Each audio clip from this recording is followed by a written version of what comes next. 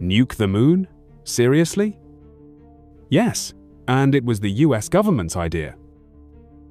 The year is 1958. The Cold War is freezing over, the space race is on, and America is losing.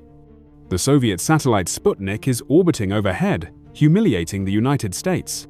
Washington needed a win, a big one, something to shock the world. And so, a secret project was born, codenamed A119.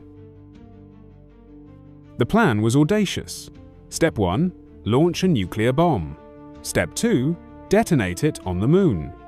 The goal wasn't a crater, it was a statement, a flash of atomic power so bright it could be seen with the naked eye from Earth, a show of force for the entire world to see.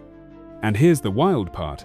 A young, brilliant astronomer named Carl Sagan was brought in on the project, tasked with calculating the visibility of the mushroom cloud against the lunar landscape. But the risks were insane, contaminating the pristine moon with deadly radiation forever. What if the rocket failed and crashed back to Earth? Thankfully, by 1959, US leadership scrapped it. Too dangerous, too provocative, just too crazy. But here's the final kicker. The Soviets had their own secret plan to do the exact same thing. Project E4. Two superpowers, one terrifyingly similar idea. It proves that during the Cold War, not even the moon was safe. It makes you wonder, what other crazy ideas are still out there, stamped top secret